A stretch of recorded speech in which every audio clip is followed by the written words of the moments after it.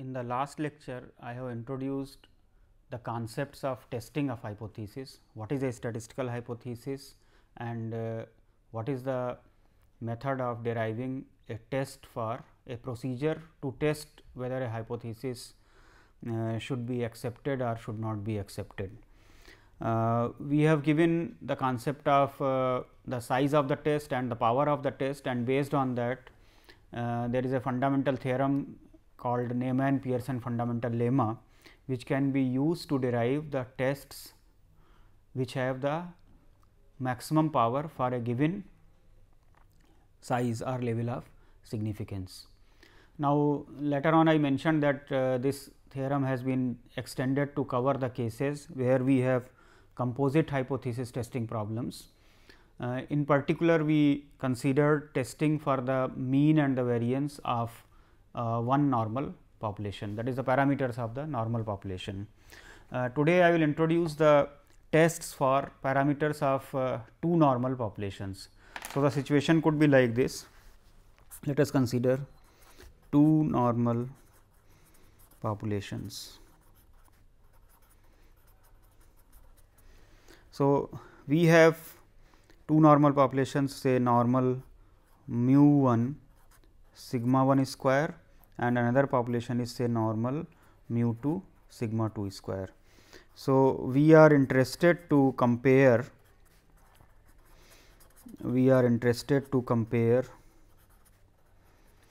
say means or variances of the two populations.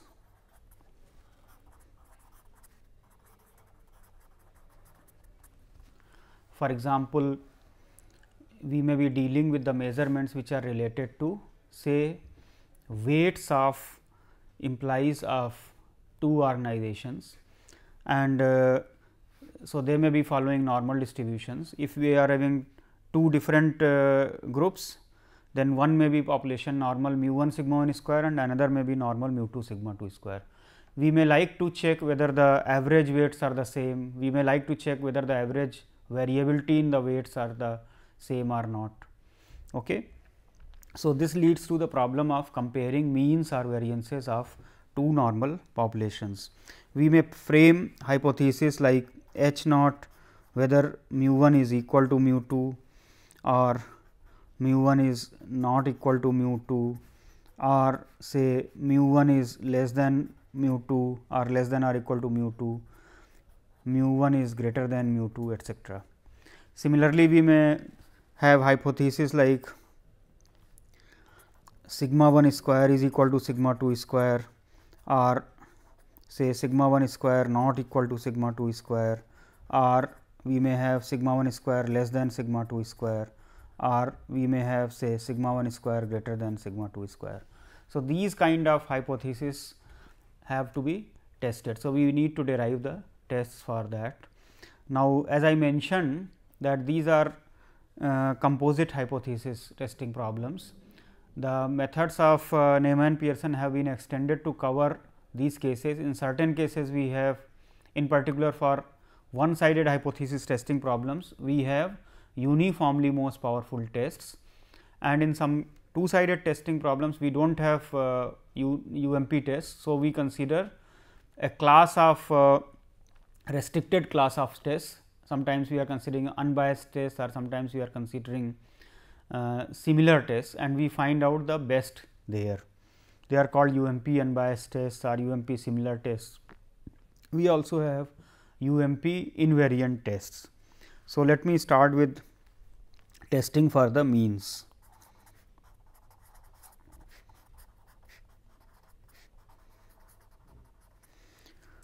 So, we consider the model say x 1, x 2, x m be a random sample, say from normal mu 1 sigma 1 square, and let say y 1 y 2 y n be another independent random sample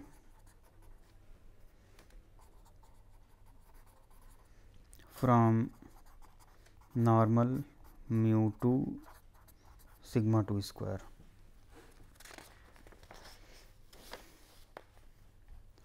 We are interested to test say mu 1 is equal to mu 2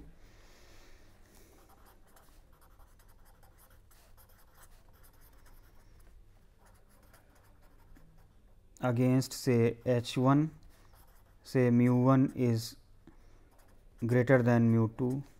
So, let me write various hypotheses. Firstly, let me consider this one. So, we consider the case sigma 1 square and sigma 2 square are known. When sigma 1 square and sigma 2 square are known, let us work out the distribution theory here. X bar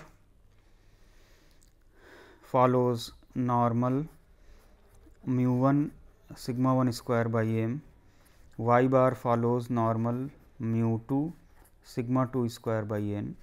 So, if we consider x bar minus y bar minus mu 1 minus mu 2 divided by square root sigma 1 square by m plus sigma 2 square by n, this follows normal 0 1.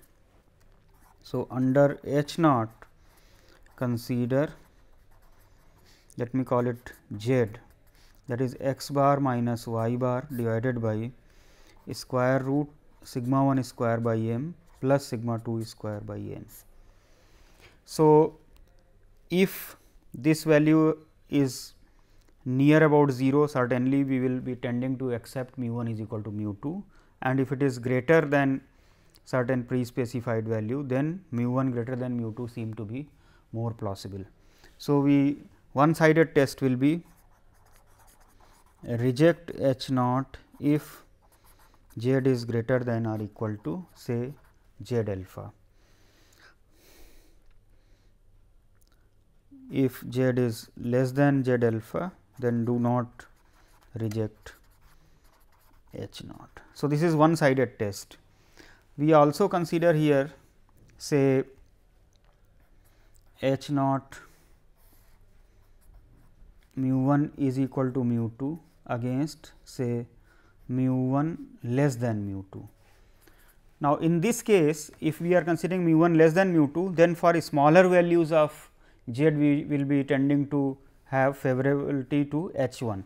So, in this case the test will be reject H naught if z is less than or equal to minus z alpha, otherwise do not reject H naught. If we have two sided hypothesis, say H naught mu 1 is equal to mu 2 against mu 1 not equal to mu 2. In this case, the test will be two sided, reject H naught if modulus z is greater than or equal to z alpha by 2, and if it is less, then we will be considering accepting H naught.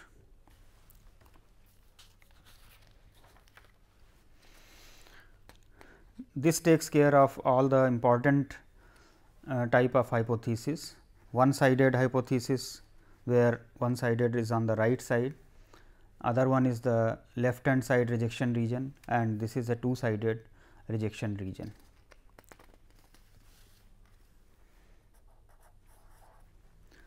Let us consider one example here.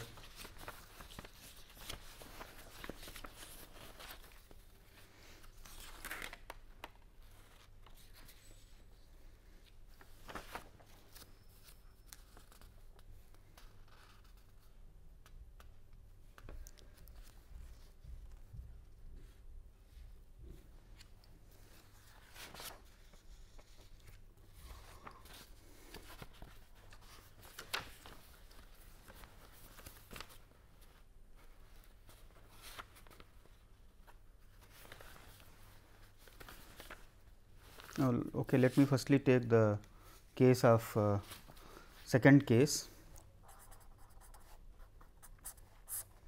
Sigma 1 square is equal to sigma 2 square is equal to sigma square, but it is unknown. In this particular case, we will consider pooling. Let us consider say S p square, that is equal to m minus 1 S 1 square plus n minus 1 S 2 square by sigma square, sorry, divided by m plus n minus 2, and then we formulate the test statistic T, that is root m n by m plus n x bar minus y bar divided by S p. So, this will follow T distribution on m plus n minus 2 when mu 1 is equal to mu 2. So, once again when we are considering the hypothesis testing problem one sided mu 1 greater than mu 2, then here we will be considering reject H naught if T is greater than or equal to T m plus n minus 2 alpha,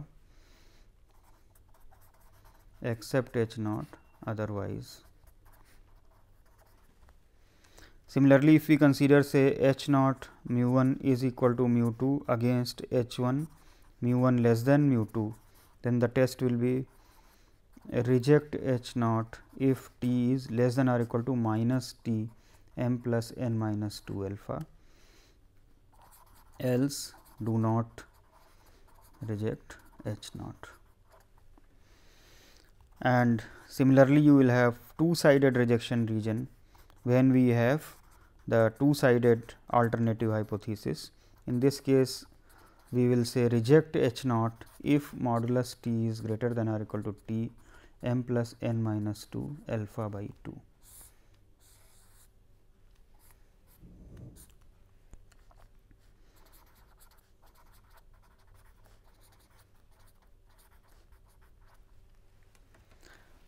You can see an amazing similarity with the procedures for finding out the confidence intervals.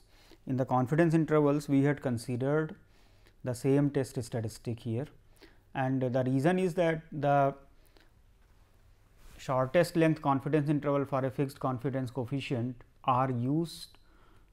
The test statistic which is used there is also the one which is used for deriving the best test for the corresponding testing procedure.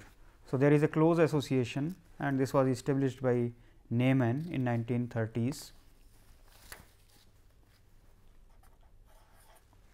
Let us consider the case when sigma 1 square and sigma 2 square are completely unknown.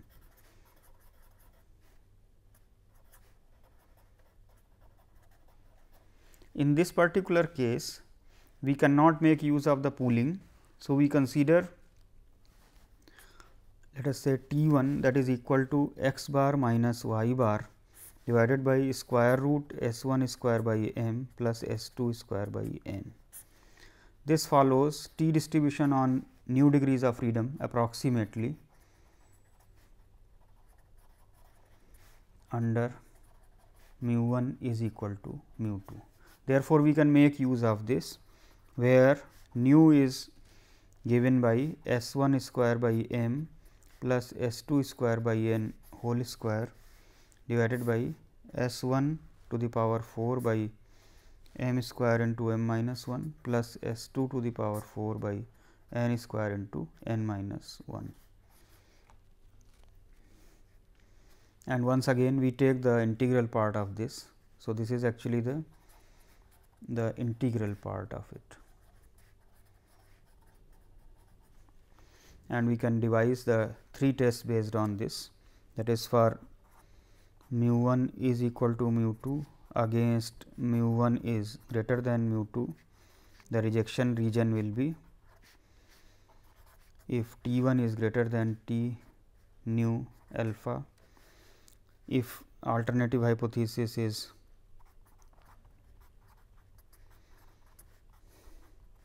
left sided, then we have reject H naught if T 1 is less than minus T nu alpha, and for the two sided alternative hypothesis we have a two sided rejection region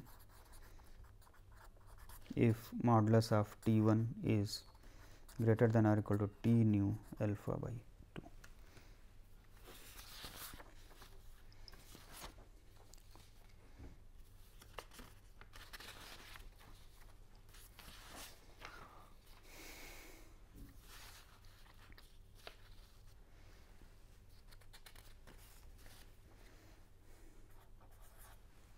There may be the case when the two samples are not independent. The situation may arise in the following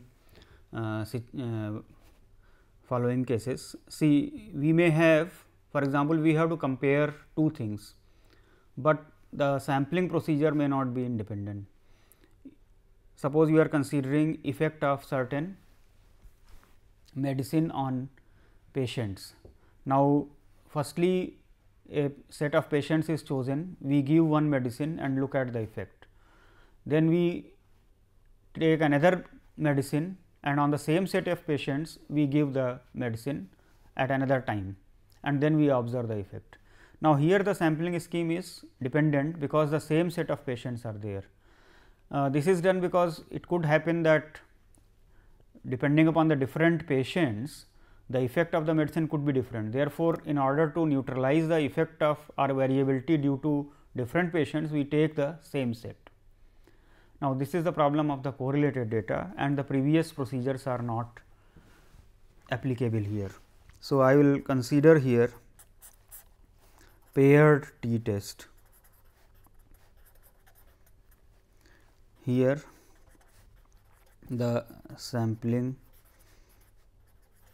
is not done independently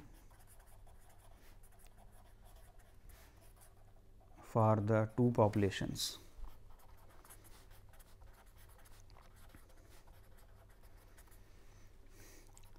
We may consider situation as the data from a bivariate normal population. So, we may consider say x 1 y 1, x 2 y 2, x n y n.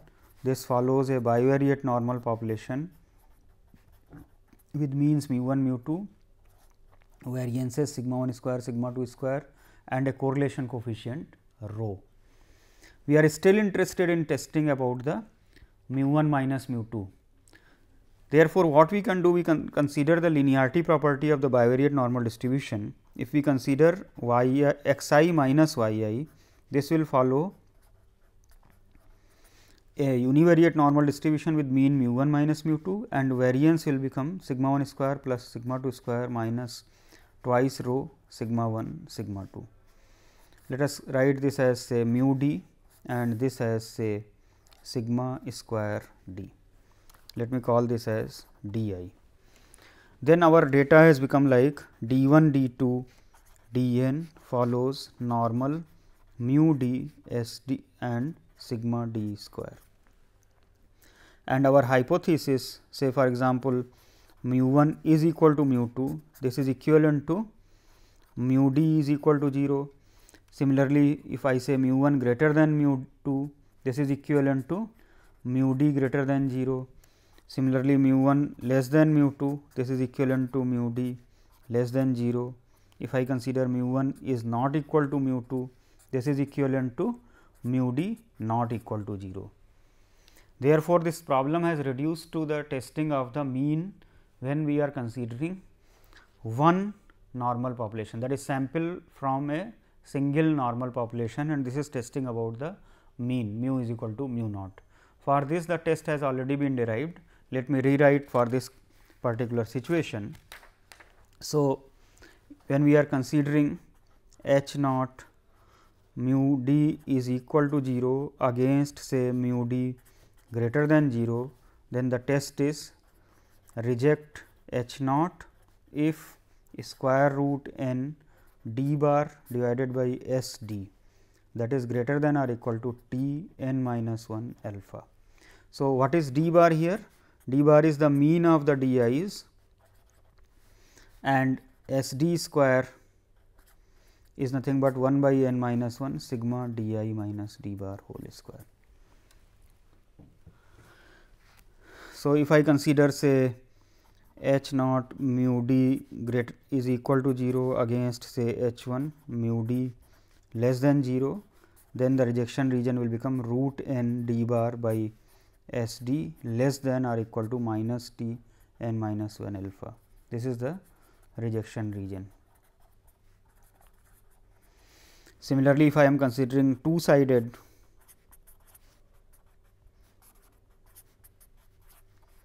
then that will become rejection region will become two sided.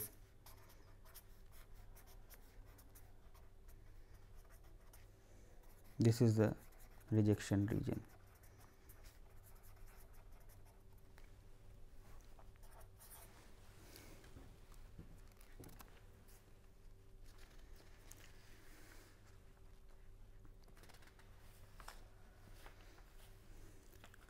Let us consider also the testing for the variance, equality of variances.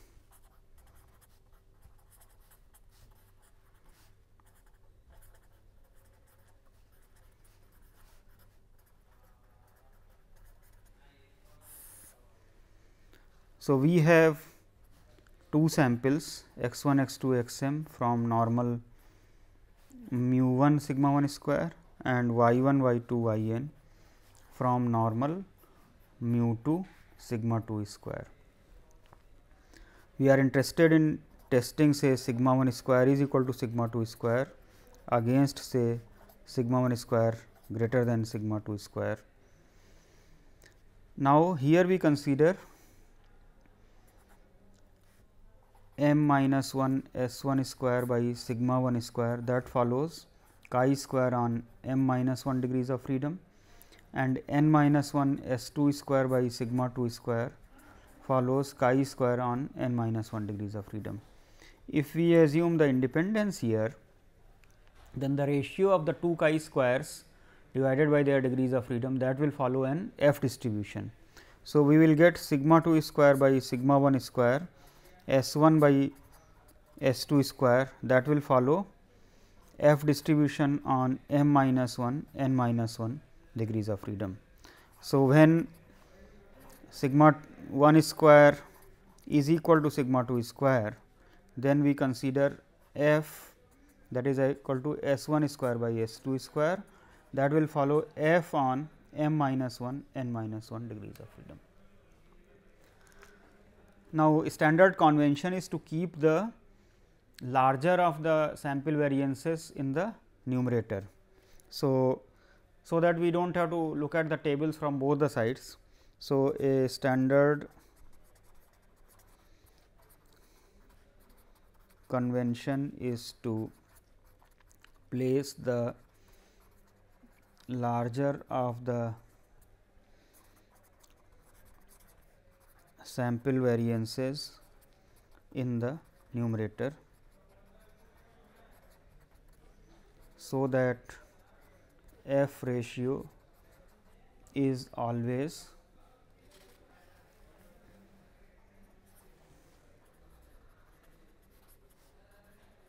larger than 1. So, if we consider this hypothesis, that is h naught sigma 1 square is equal to sigma 2 square against h 1 sigma 1 square greater than sigma 2 square.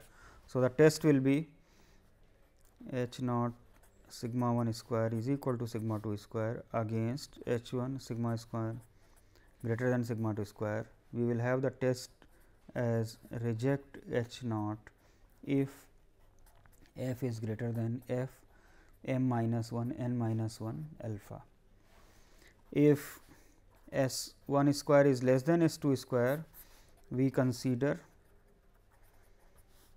h naught sigma 1 square is equal to sigma 2 square against sigma 2 square greater than sigma 1 square, and we consider f star is equal to s 2 square by s 1 square, and consider reject h naught if f star is greater than f n minus 1 m minus 1 alpha.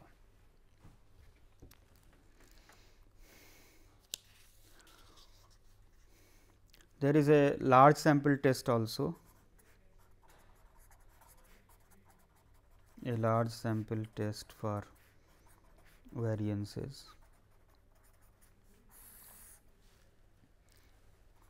When both m and n are large, then a test procedure which does not use the assumption of normality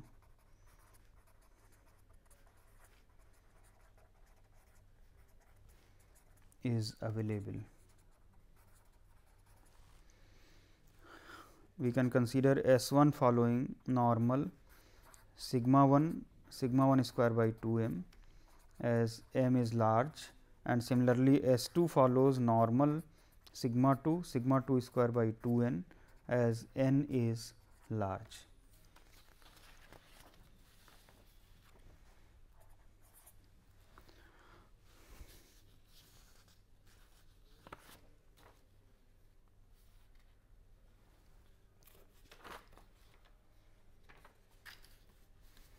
We can consider here once again S p square is same as m minus 1 S 1 square plus n minus 1 S 2 square divided by m plus n minus 2, and we formulate z star as S 1 minus S 2 divided by S p square root 1 by 2 m plus 1 by 2 n. This is approximately normal 0 1. So, if I am considering say mu 1 sigma 1 square is equal to sigma 2 square against say sigma 1 square not sigma 2 square, then we can consider the critical region as reject H naught if modulus z star is greater than or equal to z alpha by 2. We can also consider the test for binomial proportions. Let me describe one such situation.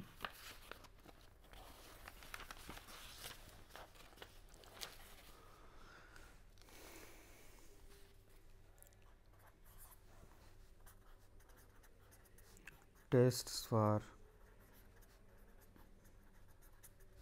proportions. So, the situation is that we may have a binomial population. So, binomial n p, and usually n is known. We have an observation from this binomial population, and we may have to test say p is equal to p naught against say h 1 p is not equal to p naught, or say p greater than p naught or p less than p naught. In this case, we make use of the normal approximation to the binomial distribution. If you remember, we have x minus n p divided by root n p q. This is approximately normal 0 1. So, we can base our test on this. We can consider.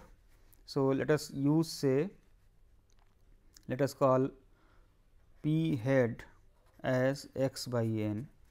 So, we consider p head minus p naught divided by root.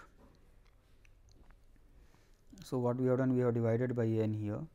So, if we also consider multiplication by that, so root n p head q head.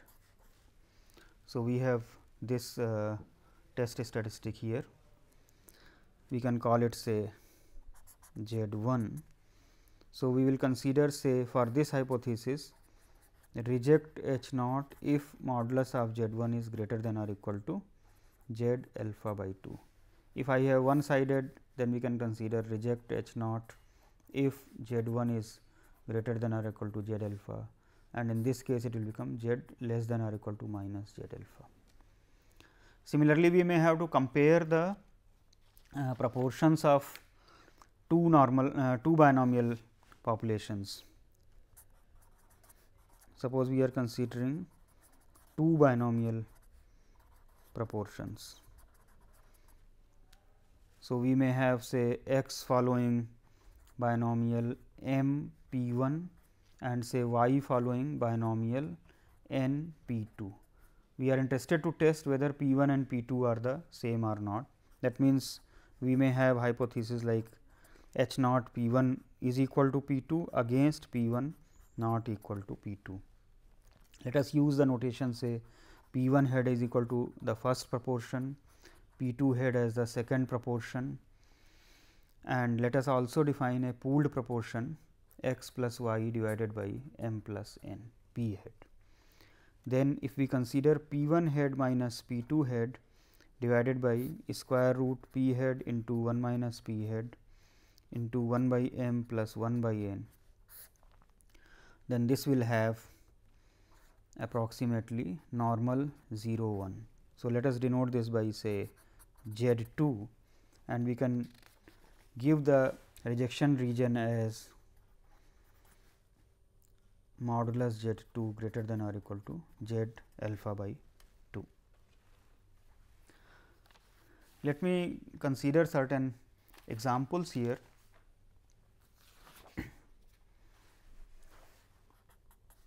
On various testing problems.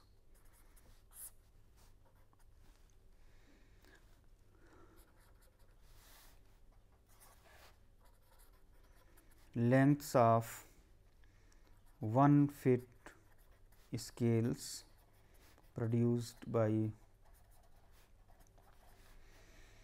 a manufacturing process. So, 1 fit means basically 12 inches, have sigma is equal to 0.01 inch. Then we want to test whether the average length of these scales is actually equal to 12 inches or not. So, a random sample of 16 scales yields an average length 12.01 inch. So, we want to test whether the production process is consistent or not. That means, test h naught whether mu is equal to 12 against say h 1 mu is greater than 12. That means, this actual difference of 0.01 is it significantly larger or not. Actually, this testing of hypothesis problems have to be seen in a proper physical perspective, because here the practical problem for the manufacturer is whether his manufacturing process produces the 1 fit scales which are actually conforming to the guidelines. That means, they should actually measure 12 fit. If they are in general larger, then they are not good. So, it turns out this sample produces 12.01. So, is it consistent with the hypothesis whether mu is equal to 12 or not? And the variability is known that it is 0.01. So, in this case the model is that we are having x 1, x 2, x 16 following normal mu sigma square is 0.01 square. So, we want to test this one. So, we create the test statistic root n x bar minus 12, that is mu naught divided by sigma. So, here it is root 16, x bar is 0.01 minus 12 divided by 0.01. Now, this is equal to 4. Now, you see the normal distributions curve. So, 4 will be coming somewhere here. So, actually all the probabilities, almost all the probabilities concentrated before 4. Therefore, this value is certainly large. That means, if I consider say z is equal to 0.05, that is 1.645. If I consider say z is equal to 0.01, that is 2.33. If I consider say z is equal to 0.005, that is 2.575. If I consider say z is equal to 0.001, then that is 3.1. So, at all these levels, so h naught must be rejected. That means, certainly the data does not support the hypothesis that mu is equal to 12. That is, we conclude that the manufacturing process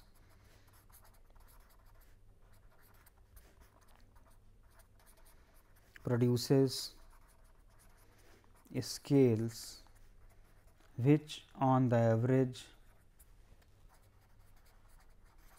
have lengths more than 12 inches.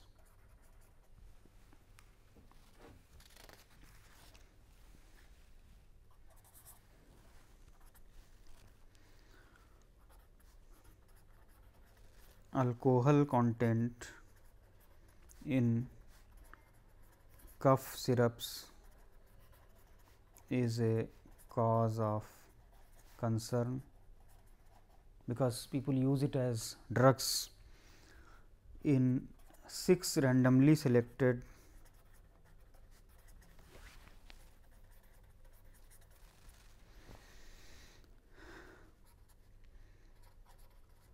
drug samples, the alcohol content, and it was measured in percentages,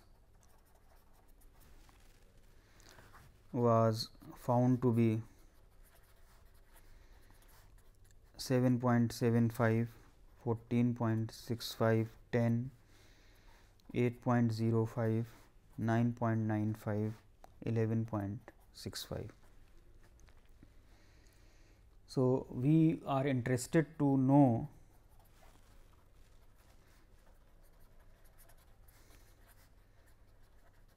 if the average alcohol content is significantly more than 10%. So, this can be considered as a testing problem, that we are having a data from normal mu sigma square, and we want to test whether mu is less than or equal to 10 or mu is greater than 10. This hypothesis, of course, we may write as mu is equal to 10 also, it does not matter, because the test procedure is dependent upon the alternative hypothesis in the Neyman-Pearson theory. Here we will use the test statistic square root n x bar minus mu naught by s. So, for this particular data set n is 6, x bar turns out to be 10.34 and s is equal to 2.55. These figures are approximated to 2 decimal digits, and therefore, this value turns out to be 0.3266. Now, if I look at the value of the t distribution, the 0.05 value on 5 degrees of freedom, that is equal to 2.015. If I look at say 0.01 degrees of freedom, sorry 0.1 on 5 degrees of freedom, the 0.1 point, that is 1.476 etcetera. Naturally, this value is smaller. So, we cannot reject H naught here on the basis of this data. That means, the alcohol content in the cough syrups is less than or equal to 10% here.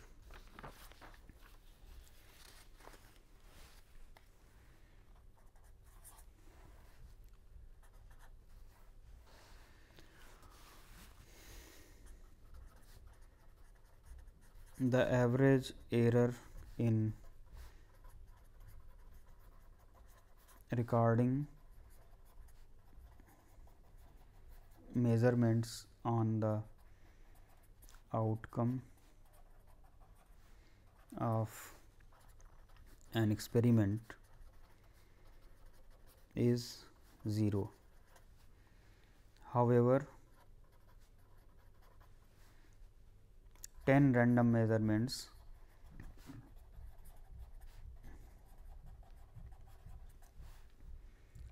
yielded errors, and these are in say millimeter, 0.013 minus 0.024 minus 0.001 plus 0.017, 0.004, 0.008 minus 0.005, 0.01 minus 0.003 minus 0.019. We want to test whether the variability is 0.01 or more. Now, this is the case when we are having the data from a normal population with mean 0 and variance sigma square. So, our test statistic is sigma xi square by sigma naught square, that is equal to, now for this particular data sigma xi square is 0.00161 and this is 0.01 square. So, that is equal to 116.1 here. Now, if you look at chi square value on 10 degrees of freedom, then 0.05 point is 18.307. If we consider chi square on 0.01, that is 23.2093 etc. So, we cannot reject H naught here. That means, we can claim that here the average variability is less than or equal to 0.01.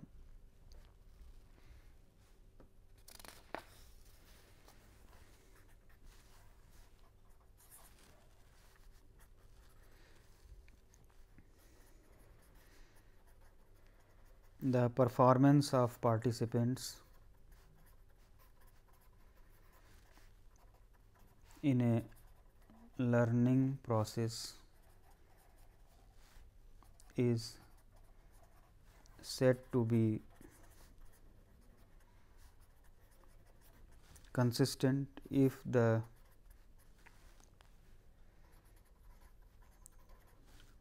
variability in scores on tests is less than 5.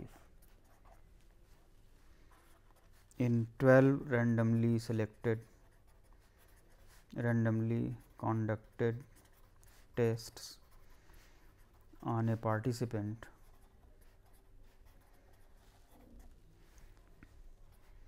the scores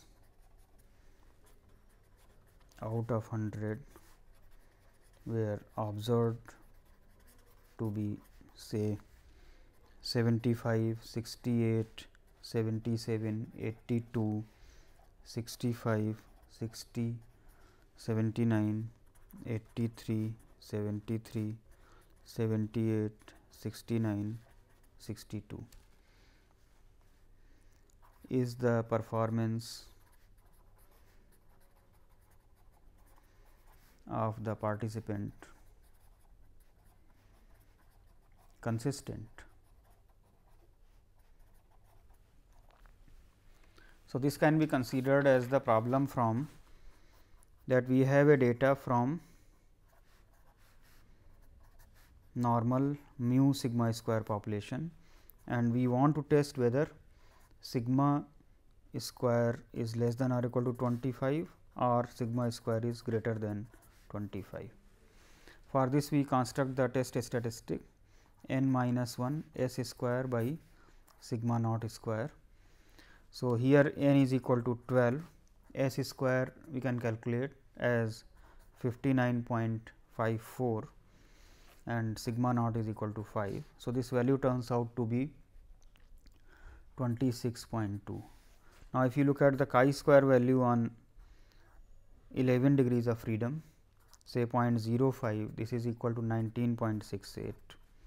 If we consider say chi square 11 on 0.01, that is 24.72. However, if I consider chi square value on 0.005, that is equal to 26.76. So, if alpha is say 0.05 or 0.01, then we reject H naught, but we cannot reject H naught if alpha is taken to be very, very small.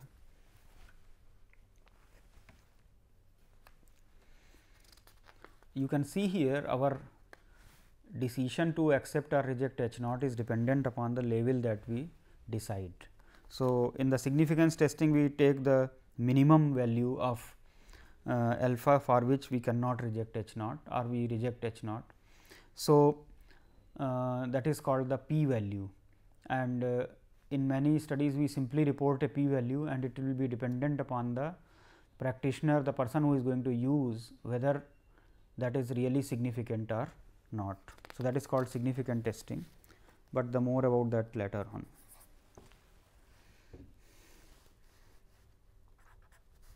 Let us consider the two sample problems.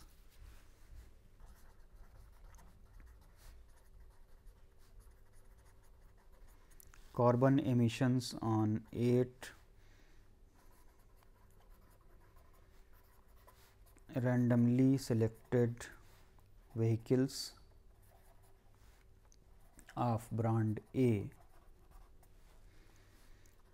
were recorded as 150, 250, 280, 290, 210, 220, 180, whereas those of 10 randomly selected of brand B were recorded as say 140, 230, 270, 190, 270, 200, 150, 200, 190 and 170. Now, first of all test the hypothesis that the variances of the two populations are the same.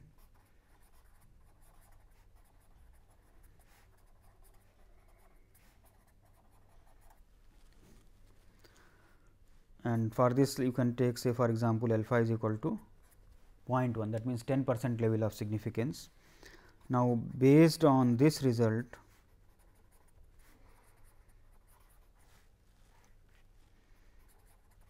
test the hypothesis that the average emission from vehicles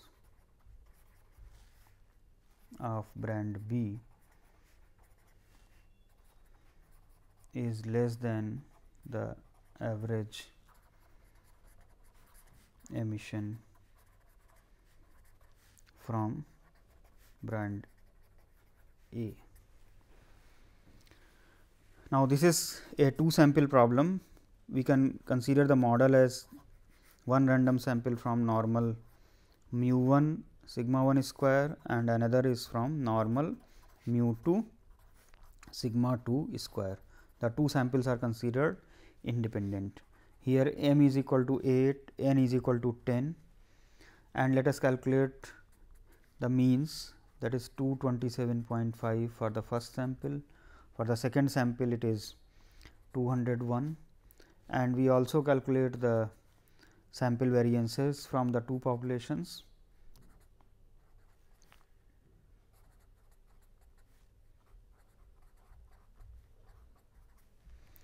Now, firstly we carry out a F test for the equality of the variances.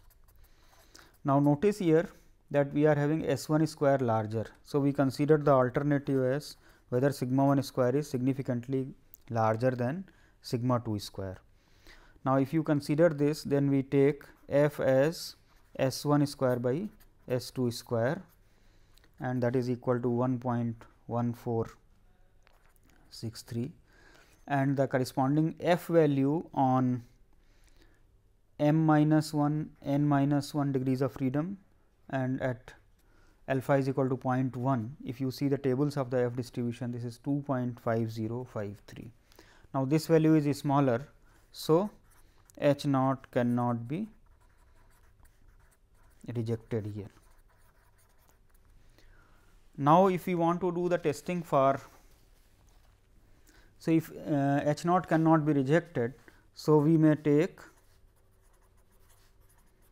sigma 1 square is equal to sigma 2 square is equal to sigma square.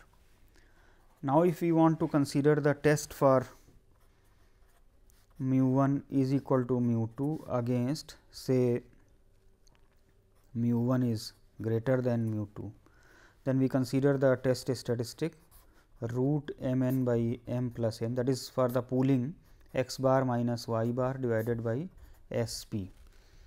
So, here you calculate the pooled sample variance, that turns out to be 2114.9588, that is S p is equal to 45.99. Then this value turns out to be 1.21. If you look at the t value on m plus n minus 2 degrees of freedom at say 0.05, that is equal to 1.746. And if I consider 0.01 etcetera, the value is going to be further larger. Therefore, we cannot reject H naught. That means, the carbon emission in the second vehicle average emission is not significantly smaller than the first one. Although, from the values here you can see it is 201 and here it is 227, but since the variability is quite large, therefore, we conclude here that the variability of the two of them is almost the same as we concluded by F test, and then by applying the pooled sample variance test for the equality of the means, we are concluding that we cannot reject the hypothesis of the equality here.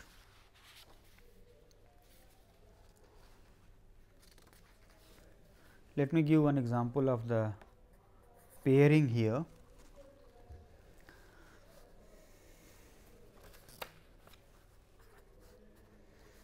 To study the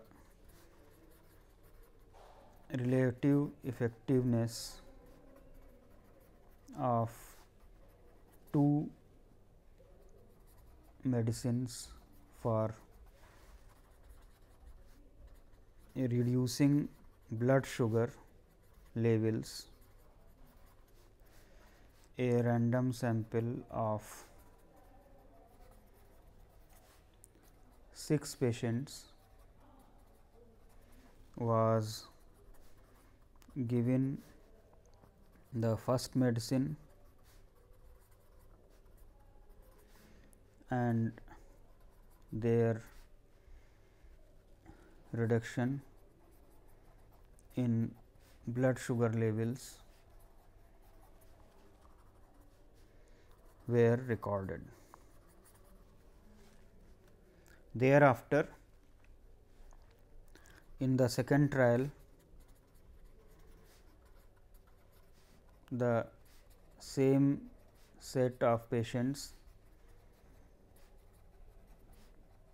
was given the second medicine and again the reduction was recorded. We want to test whether the effects are the same. That means, the two medicines are equally effective or they are not. Okay. So, here the data is paired, we are considering say x I y I is following bivariate normal model. So, the data that is given here is on the 6 patients, let me name them as 1, 2, 3, 4, 5, 6, and reduction in the blood sugar level,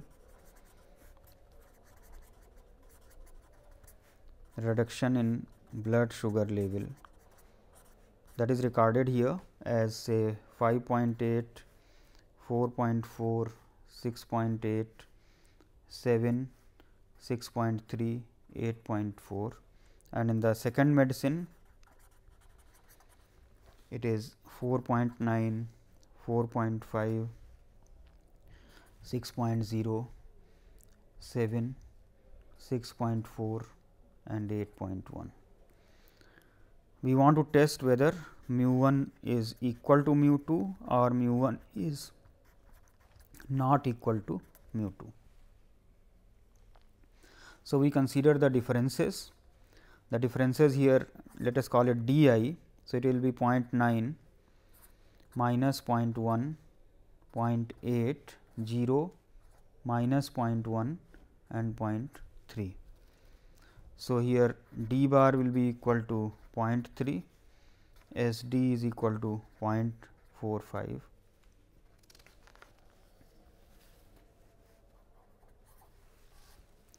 So, t is equal to root 6.0.3 divided by 0.45, that is equal to 1.63 approximately.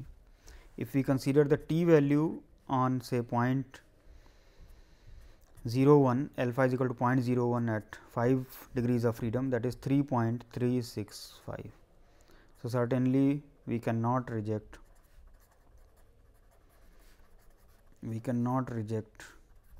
H naught at say 2% level of significance.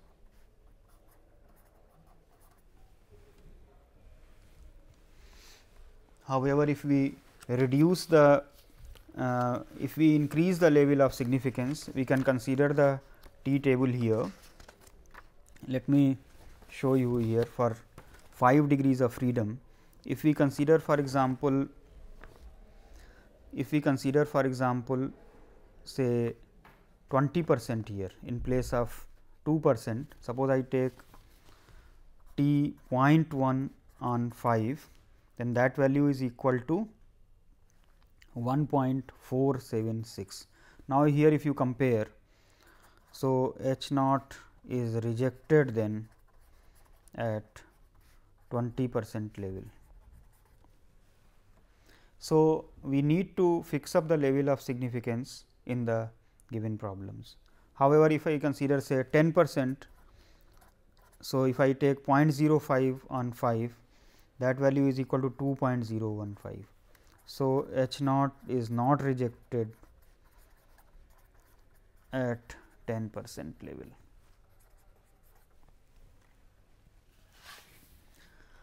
Therefore, in the testing problems, it is extremely important that we carefully weigh our level of significance, that we should be sure of how much level of significance we can allow in the given problem, because that is related to the probability of type 1 error. So, this is the Neyman-Pearson theory. There are other comparative theories like the significance testing, which I mentioned, the minimum level of significance where the hypothesis is rejected. Then there are other procedures like we have Jeffreys prior, etc. So, one has to take care of.